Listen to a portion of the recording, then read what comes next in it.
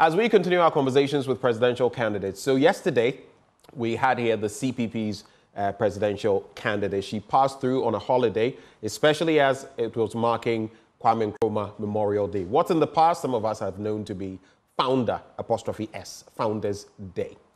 But today we interact with another one of the presidential candidates. We sit with the 10th presidential candidate on the ballot as he rallies voter support and articulates his vision for Ghana. Actually, he is number 11 on the ballot, just 2 steps away from Alan Kwadwo Trematin. He joins the conversation this morning. Good morning. Good morning. All right.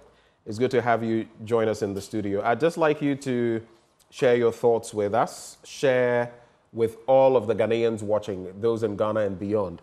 Who is George Twum-Barimah-Adu? Well, thank you so much for inviting me, and good morning to all Ghanaians watching and listening. My name is George Twum-Barimah-Adu. I am the 3rd child of Mr. and Mrs. Adu. I hail from Achimtafo. I did my primary school at Garrison Elementary, and then my secondary school at Presec. And from there, I did my first and master's degree at Florida International University, after which I came down to Ghana in 1993. I served at the Insurance Commission. After there, I left and did my own private work, where I've been since I went on retirement August of 2023. Okay, so since that time, I mean, since the year 2000 thereabouts, you went into private enterprise, and since that time, what have you been up to? I mean, you've done a number of things. Tell us a bit about that before you decided to get into politics and be a candidate. I mainly am a game enthusiast. From when I left government in 2001, April, I formed a company with a friend, Entry, and we set up a game company called Fun Games. Okay. And we basically converted the Ghana Highway Code into a card game. The Ghana Highway Code? Yes, into a card game. We realized that drivers were basically learning the highway code just to pass the exams, and after that, they don't go back to it. So my friend Sam Entry and myself got the idea to convert the highway code into a card game. And after you've played the whole card game, basically you have read the highway code. And it was adopted by DVLA. Then it was called VELD. And when you go and apply for a driving license, they give it to you. It was called Road User Playing Cards. And after that, we did a board game from the card game, and was used by state transport from up to, I think, 2002 or so, was used by state transport. From there also, I authored a book during the time of the HIV/AIDS epidemic called Behavior Brings Success. It is now in the 4th edition. Okay. It's been quite successful. And then also, my friends and I also formed another company called Dominion Games Limited, where we were doing games for the digital platform. So we have one popular game right now online called Word Meets Tea. It is basically a word game like Scrabble with a golf twist. So I've been there in the game industry since 2001 till I left to do what I'm doing now. So you're essentially an entrepreneur, a businessman, and you have quite a bit of an investment pool in Ghana. That is very true. Okay. Just an interesting question before we get into, since you've brought all of this up, gaming and all that, I am curious. You want to be president if, you know, there's a betting tax, 10% on winnings. I'm sure the bettors would be very excited about this. What do you think about that tax? I think, so far as income, I don't think it's a problem. There's a problem with it. I think when we make our income, we have to pay government their due. The issue, I don't think, is the tax per se. It's what government does with the tax they collect. Okay. I believe that if we see something from the tax government collects, we will not have a problem with the government taxing us. So I don't think the problem with the betting tax. I think that 10% is a bit too high to start with, maybe 5% to start with, to see how the modalities work before we increase if there is need to increase. Other than that, I don't see a problem with it. I will bring it down to between 3 and 5%. 3 and 5%. You'll still tax it, but you'll do between 3 and 5%. And the tax income will be used properly. Okay.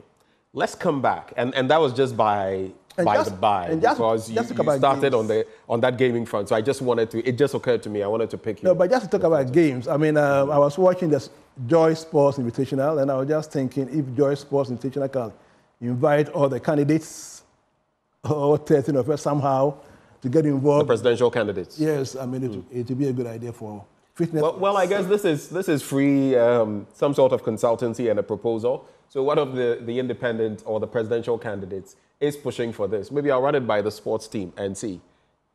For as many of you as are willing to come through. But you have already thrown your hat in. I'm all for sports and any form of exercise. I'll come to you later on sports, since you're an aficionado, a fan, especially because of where our stadia are, right? But I'll save that for later. Let's talk about Twum-Barimah-Adu. Why do you want to be president?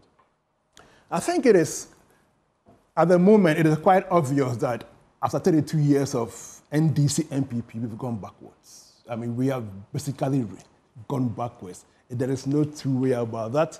And it is only a candidate who is not party backed. The issue is that, you see, MPP and NDC, because of the nature of how it is structured, they are from a political party base. And political parties, the way they are structured, cannot develop countries. They basically exist to win elections. Their structure, their form is to win elections. So when they come to power, they don't do anything for the people. What they do is how to work to win the next election. So after 32 years, it's become obvious that it hasn't helped our democracy, hasn't helped Ghana. And it's time we look for a candidate who doesn't have any ties to a political party, whose ties are to the people of Ghana and to Ghana as a whole. Can we find someone like that who has no ties to the NDC or the MPP? Is that realistic? I'm sure in your lifetime in Ghana, you voted at a point for either the NDC or the MPP before becoming, opting to be a presidential candidate. Is it practical to say that is very people true. who are totally off from these two? That is very true. I have voted NDC, I voted NPP. I purely vote on manifestos. Okay. I believe when I was a kid, I was telling my dad, then I was in Presec, and we used to queue for everything before the May 15th and June 4th coup. And during the elections of Liman and Victor Wusu, I remember saying to my dad, no, I can't vote, but if I'll vote for Liman. And my dad got so upset. And I said, because Liman is saying that in 100 days, no more queue. Then we were queuing for everything. We were queuing for soap, Omo, toilet paper. And my point to my dad was that Liman said in 100 days, no more queues. I don't want to queue for items. For these essentials. Yes, so right. if I am voting, I'll vote for Liman. I vote manifesto, and that is what I look at. Unfortunately, the parties don't follow their manifestos. They just write them so nice and so beautiful. When they get to power, they do what a political party will do. So it's true. I have voted NDC, I have voted NPP, but I am not a card-carrying member of either NPP or NDC. I vote because I believe that I had the hope that these two parties have the Ghana at heart. And when they come, they will do what is best for Ghana and for Ghanaians. Unfortunately, like I said before, they replaced the head of state portion of the Constitution with head of party. And when they come to power, they think only of their party members, those who voted for them. So in essence, when we have a president, it's not head of state, it's head of party. Yeah, the Constitution says that there will be a president who will be head of state, head of government, and commander-in-chief of the armed forces of Ghana. But they replaced the head of state portion with head of party.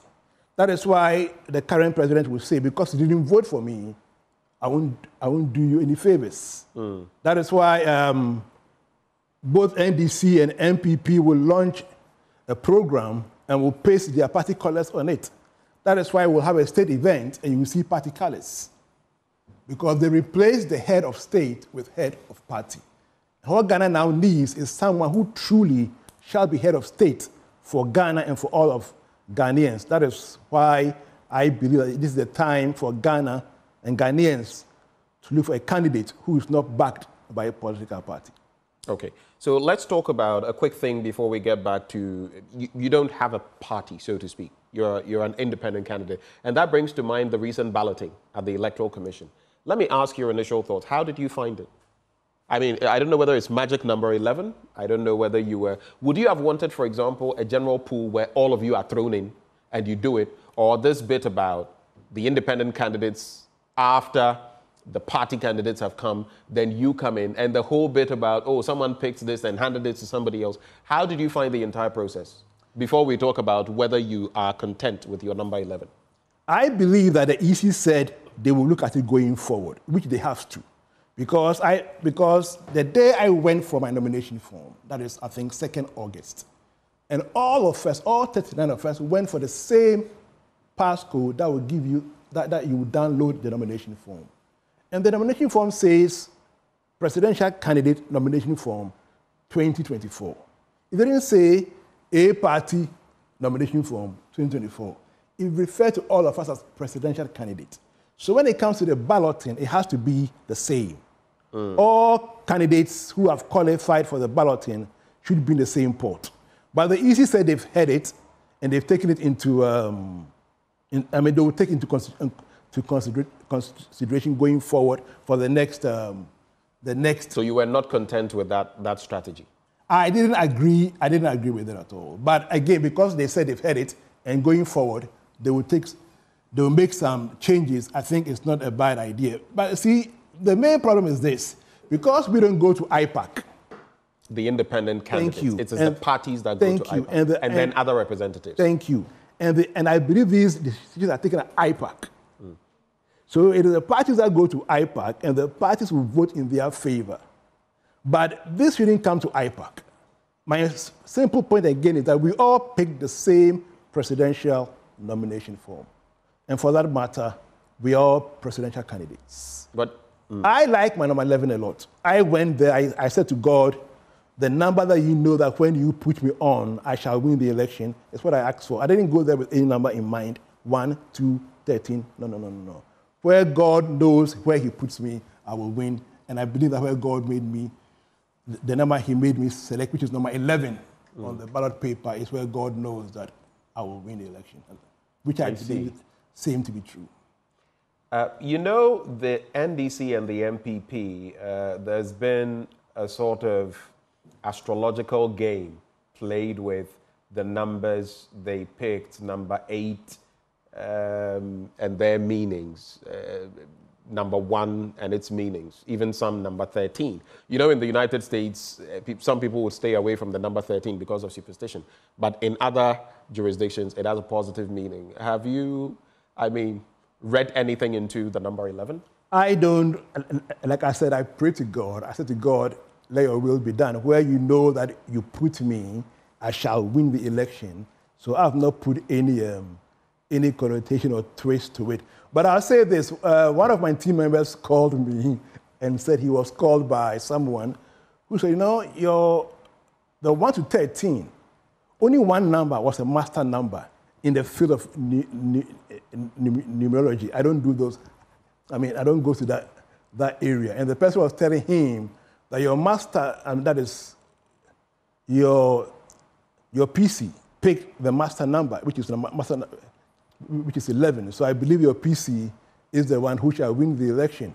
And I was saying to my colleague that, well, other than going to those fields, I pray to God, and I know that the number that I picked, number 11, is what God wants to give to me. And I know, again, that is what God shall use for me to win the election. As a candidate, you launched your manifesto. This is many, many months ago. I launched my campaign. Your campaign, actually. My manifesto is chapter 6 of the Constitution. Right.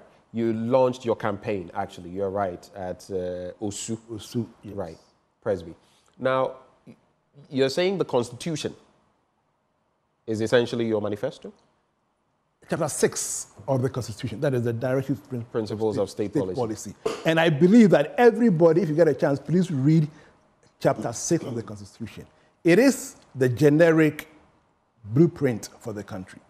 And I don't see why parties do constitutions. Everything is in there.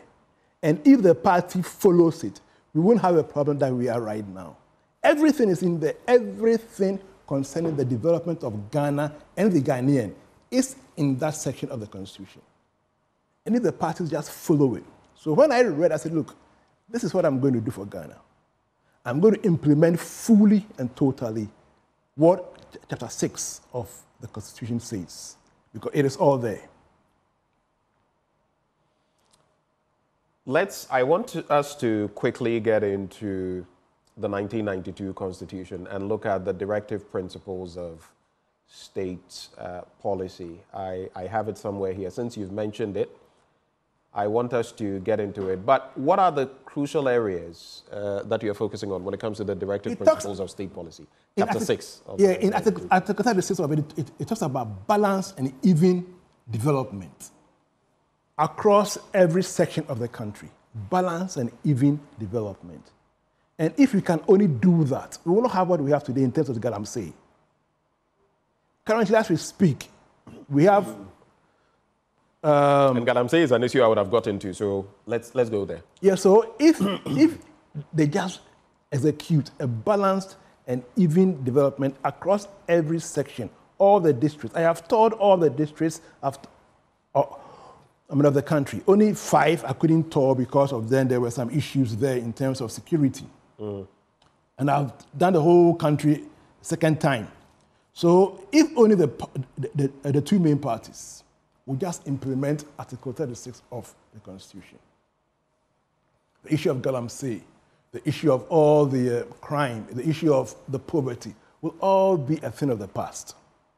It is one area where I will focus a lot to ensure balance and even development across the whole country. And it's key in my agenda as part of my policy statement, which I shall release sometime later next month. Okay.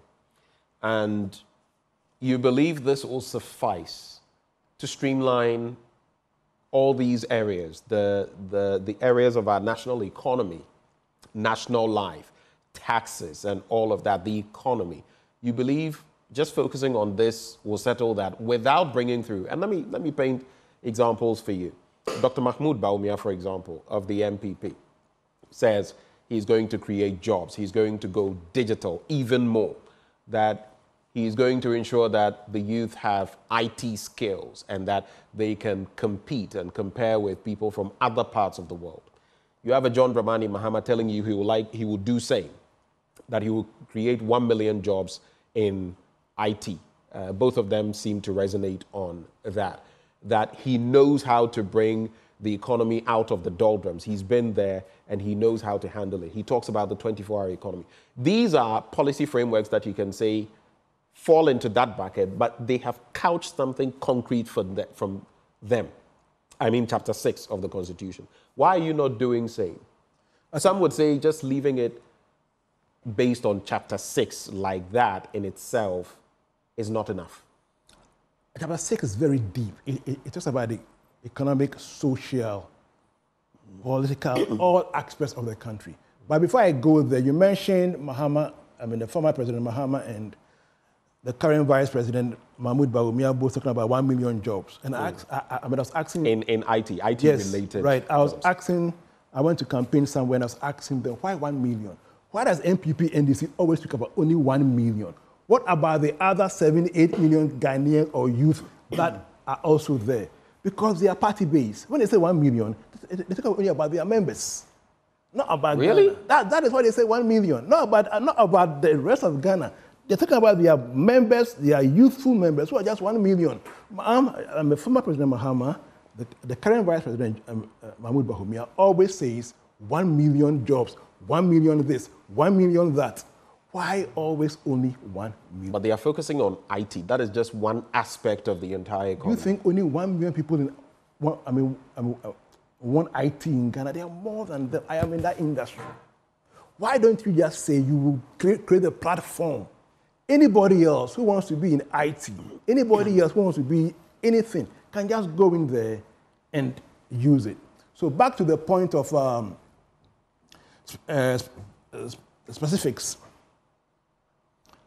I have, as part of my program, like I said earlier on, the issue of the two parties in the last 32 years has been that they are focused solely and totally on economic growth, trying to please the IMF and the World Bank and their development partners. So you hear a party saying that, or a finance minister, or a president from 92 till today. Even last week, our finance minister was saying it, that the economy has grown at this percentage. That doesn't bring about development. We've gone through mills, 14% growth. It was the highest in the world, yet we were poorer. So the parties have failed in that aspect because they concentrate on only one aspect, economic growth. But when you look at chapter 36, Chapter 6. It talks about economic growth and the growth of the human person. I mean, without growing the Ghanaian, the human being, the development of the Ghanaian, which is key. So this is what I say. If the developmental fundamentals are weak, it is not the exchange rate that would expose you. It is the rural to urban overseas drift and the illegal activities being done by the youth to survive that would expose you. That's what we have today. And we have a lot of that. That's what we have today. Rural-urban migration is still going on. Right and now, brain drain of a lot of Ghanaian youth, going out. Right now, it has turned. Now there are more people in the urban than in the rural. It's 60-40 now, urban to rural.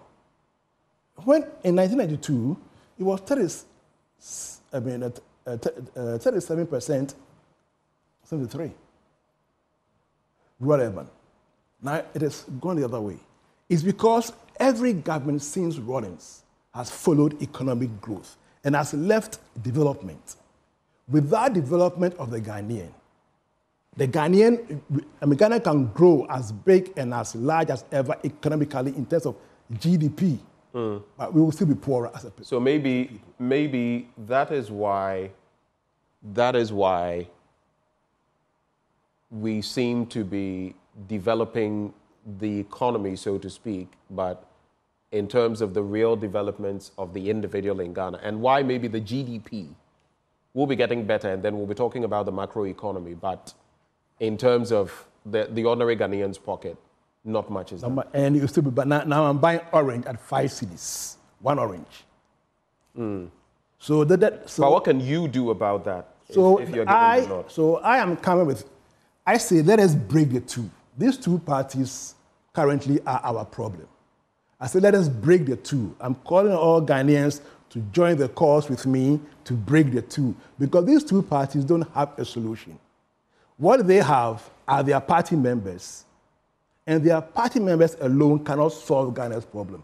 It is the whole of Ghana, you, me, and everybody, including both MPP and NDC supporters, who will solve the problem. So let us break these two parties. I'm calling all Ghanaians to join the cause, and what I have for Ghana is common prosperity. Common prosperity means that it is everybody being lifted. If the rich are, if you are rich, you'll be made richer. If you are poor, you'll be made rich. So my policies, if you look at my policies, they are geared towards common prosperity for all. Okay, I'll come shortly to that common prosperity for all. Just give me the understanding. Breaking the two, I mean, we've heard of breaking the 8. Now it's become a bit because some other party has got 8. And I don't care what numbers and how they play with them. But you're breaking the 2 means you want to break the dominance of the MPP and the NDC. Yes, that's not me, but Ghanaians together. We can do it. We made MPP, NDC. They didn't make themselves. We made them. It is you and I and all Ghanaians who have voted all these years for MPP and NDC. And it is us who can also break the duopoly. So do you think Ghanaians are ready for that? I believe that Ghanaians... Because we've had interactions with some stalwarts in the political space, and they will say, listen, it's going to take a long time, just like in the US, for any other party to break the dominance of the two in Ghana. I believe there's a very a silent majority out there. During my tours across the country, and I've been to villages, I've been to areas across the country. I have sat with people, and when I start talking about politics, they say, hey, what's that? Jai, stop. NPP and NDC. No, I'm not NPP or NDC. I'm come to me as independence. Oh, okay, then I say. Yeah, person better NPP and NDC. We don't want to hear NPP or NDC. I'm about 10 years, they come every 4 years, they promise us, then they go, we don't see them again. There is a majority out there that is silent. And I'm saying to Ghanaians that they will see that majority rise on December 7th. All you and I must do is join them. We can do it. If you go to the Bible, right? So this is a silent majority. There is a silent, everywhere I went. And I start my days from 6 a.m., I come back around 10 p.m.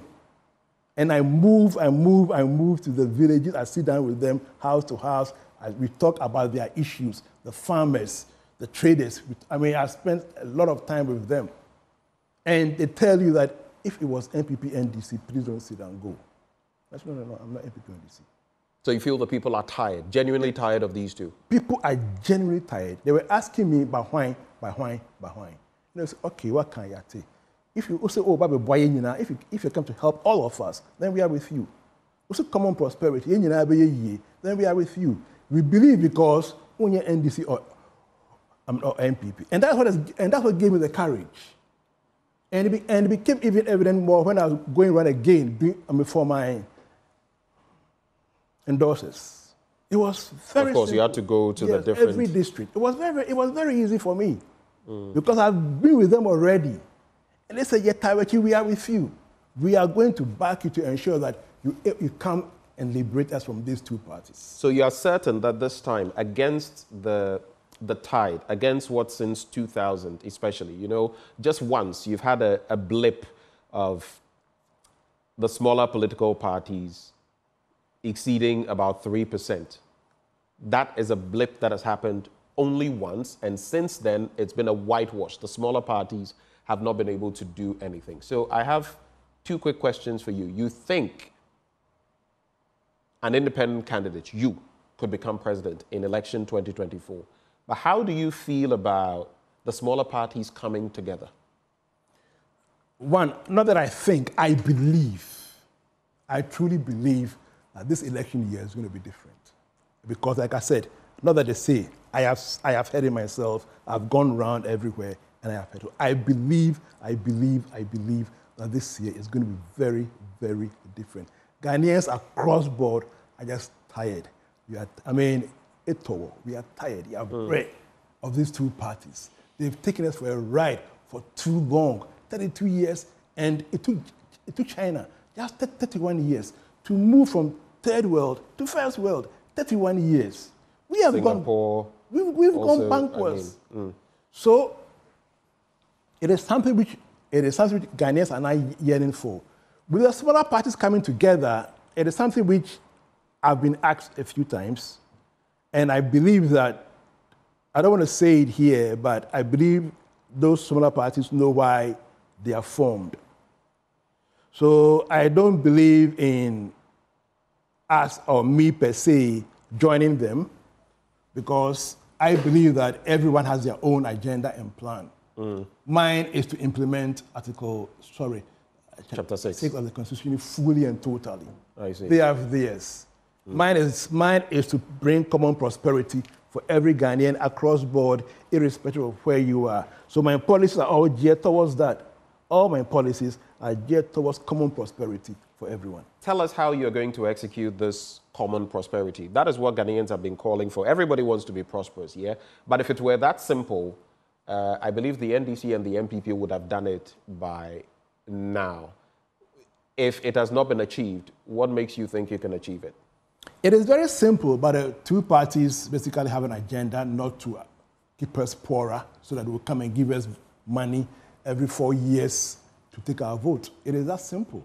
So if you don't have a party agenda, when you are going to make any decision, you do it purely and ask yourself, how will it benefit Ghanaians? So my first policy, which is Ghana first within cost. Ghana first within cost is to ensure that everything is being done by Ghana.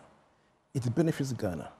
So we will reimagine every sector of the economy to ensure that is it benefiting Ghana? Are Ghanaians benefiting? And how can we ensure that we are benefiting and it's benefiting Ghana? 2, is it within cost? Is the cost something that it is within our budget or is being bloated? Like I said before, procurement is... Because that's where the devil is, procurement. Thank you very much. Procurement is where the devil is. So we will look at it, make sure that it benefits Ghana and the Ghanaian, and it is within cost. That will be a key policy across all government sectors. That is 1. 2, my other policy of district contracts for the youth. So many contracts go to the district. But when they go, it goes with the company's name already on it. And that company has no link to the district. So you see that people in that district don't benefit, and they end up moving from there to the city. So with district contracts for the youth, every contract that goes to the districts is going to be for the people in that district that qualify to execute the contract. If you qualify, you form cooperatives. It is yours. It is meant to ensure that we spread wealth across every district. It's meant to ensure that we develop the economy of every district, because those that live in there, if they have the money, they will stay in there, they will build that district, and they will develop that district. The other one I have is DDI, Domestic Direct Investment. Since '92, every government since Rawlings, when they come FDI, Foreign Direct Investment, they spend all resources and trips abroad to get foreigners to come here and invest, and no government has done anything for the Ghanaian investor who struggles day and night to build Ghana. We are the only ones who will build our country. So I am coming up with the Domestic Direct Investment, and a whole fund will be established for... When you say fund, what do you mean? I know the Norwegians have this fund for future generations generated from oil, wealth, and all of that. What kind of fund are you contemplating? We'll have the Domestic Direct Investment Fund, where anyone who is living in Ghana, using 70% Ghana raw materials for their end product, can access that fund for cheap money, not a bank rate that is so high, for their company or their factory. It is to make Ghanaians or anyone living in Ghana... You're telling me if someone is processing cassava, for example, maybe cassava farmer who is also processing it for... And we know there are so many products and byproducts of it. Such a person doesn't have to go to a bank for a loan at 20-something, 30%. What? They can access the fund so far as 70% of their raw materials for that end product is from Ghana. How will you do this without the banks? Where will you get the money from? Government has so many access to money. One of the things that, like I said, is so far as one of my friends at Ministry of Finance told me, George, if you can plug just 20% of the wastage, we can save so much money. We've heard that rhetoric before. It is the will to do it. That's what the problem. You remember Yeti Sikaso? Yes, but it's the will. If you look at the government travel budget, it's over $500 million a year. That's over $500 million a year we spend to travel.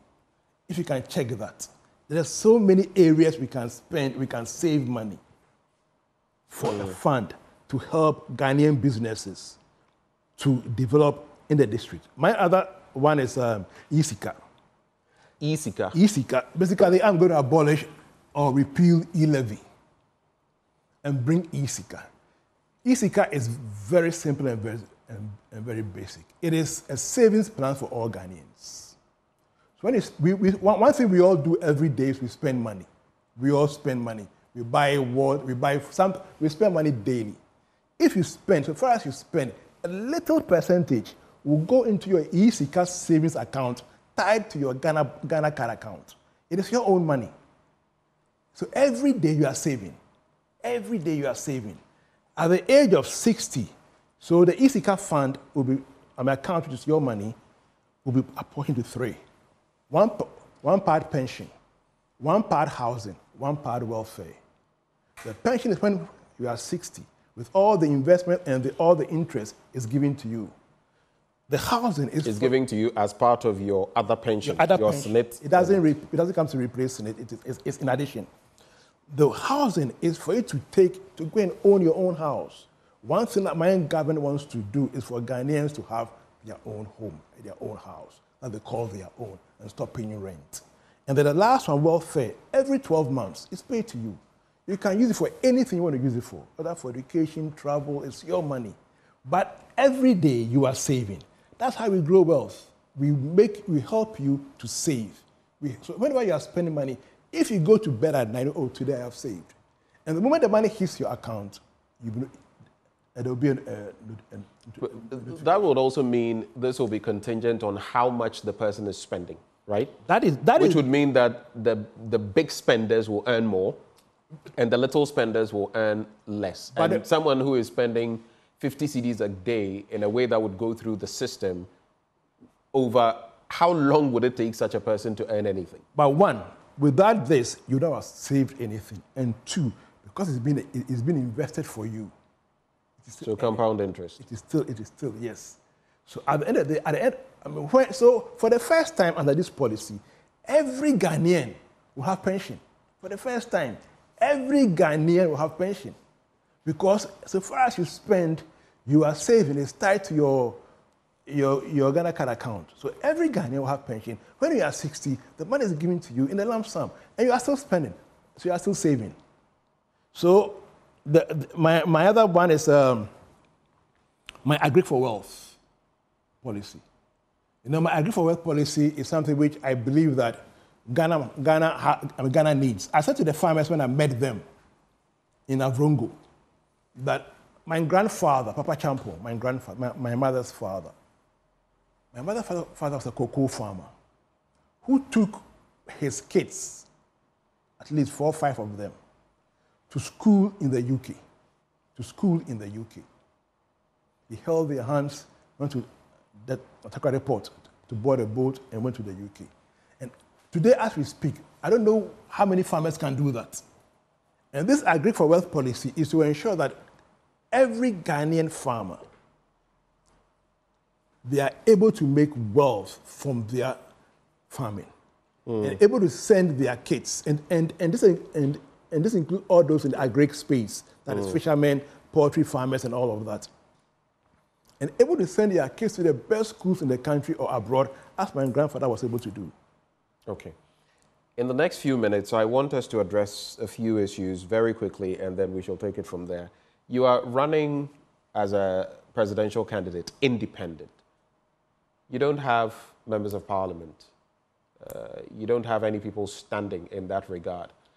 Just recently, Justice Jones Doche was saying that, look, we should opt either for a pure presidential system or a pure parliamentary system and stop this thing about picking people from parliament and making them ministers and then cabinet members and all of that. How do you hope to govern? Let's say Ghanaians vote for you. How are you going to govern when likely most of the members of parliament will be on the MPP and NDC tickets? This question I'm asked a lot when I meet the press. And I keep on saying always that it is not a difficult issue at all. The framers of the Constitution were very, very smart in their thinking. They said a certain majority, a certain number, maximum, will be cabinet, not more than 19. And out of that, a majority will come from parliament. So let's say 10, right? The majority. They didn't say it must come from party A or party B. It is the MPP and the NDC who has caused this problem, that when they get to power, they take only from their members in parliament. The Constitution never said it must come from party A or party B. It said it must come from parliament. So to me, so far as you are a parliamentarian, Benjamin or your team members, so far as you're a parliamentarian, and you qualify to serve in my government, I will go for you. That is what the law says. But the law doesn't restrict you, though. You can pick people outside of parliament who do qualify to be members of parliament. No, you can pick people from outside of parliament who ordinarily per the Constitution, would have qualified to stand as members of Parliament? He said in cabinet no more than 19, but a majority of that must come from Parliament. So I'm here talking only about the cabinet aspect, which is like 10 in maximum must come from Parliament by my calculation. But it didn't limit it to party A or party B. It said Parliament. So to me, so far as a parliamentarian, I can choose you to be in my government. It is for the committee in Parliament, the appointment committee, to say they won't agree or they will agree. So that is not a problem at all. And I want all Ghanaians to not see it as a problem at all, because there is no parliamentarian, I believe, who will refuse to serve. Okay. Are you going to have a running mate anytime soon? Yes, I have a running mate, and the best running mate I'll say to Ghanaians, he is a development consultant, and it was a very good reason why I took him, because development of the Ghanaian is key to me.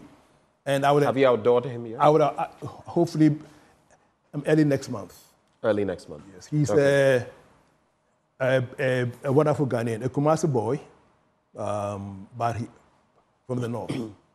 I see a trend where, for example, Ala Chemating going for one of my friends. You're going for young blood as running mates. I don't know whether it's a trend, but it's an interesting and heartwarming trend, actually. Before I take your final message, we spoke, I've not forgotten, about sports stadia and all that. We don't have the time, but I'd like to find out, looking at the state of our stadia, for which reason now we have to look outside, and I hear the Togolese are even refusing to allow us to use their stadia. I believe it's a shame.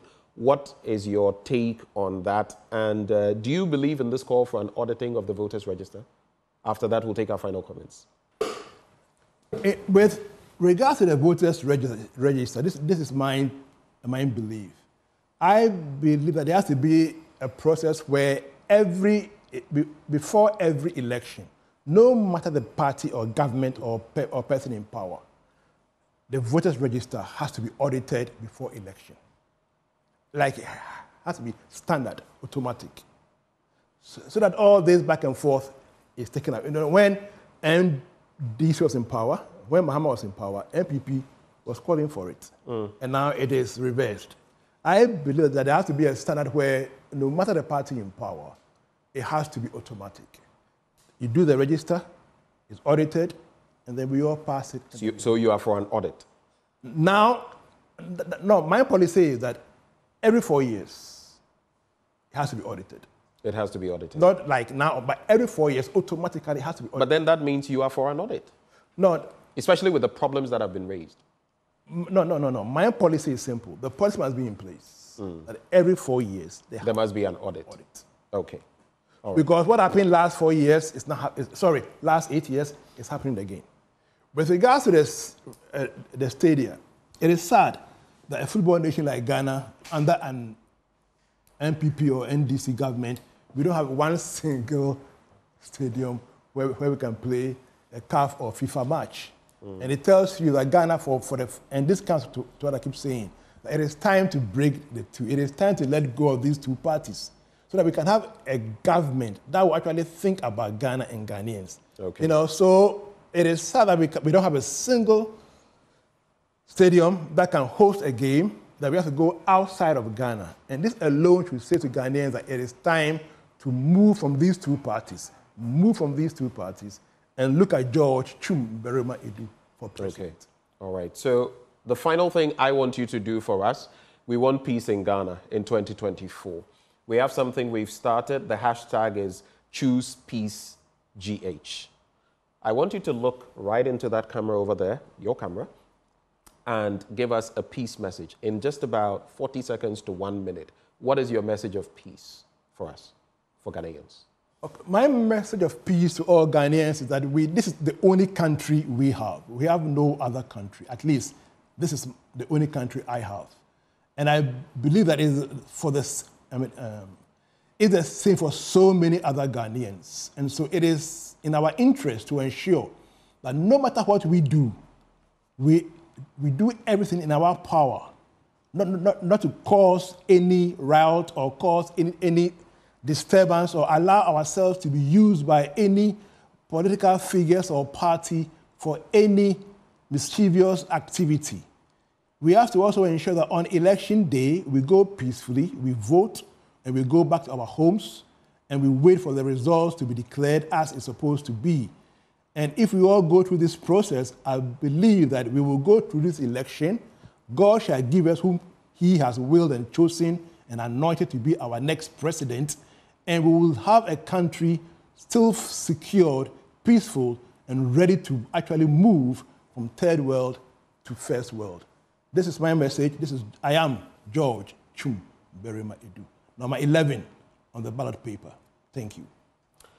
Thank you very much for joining the conversation. And of course, we wish you the very best with number 11. That is a presidential candidate in election 2024, George Twum-Barimah-Adu. He wants to break the duopoly of the MPP and the NDC. Once more, thank you for coming. Thank you so much. We take a breather. We have our very last conversation on the show after the break. Do stay.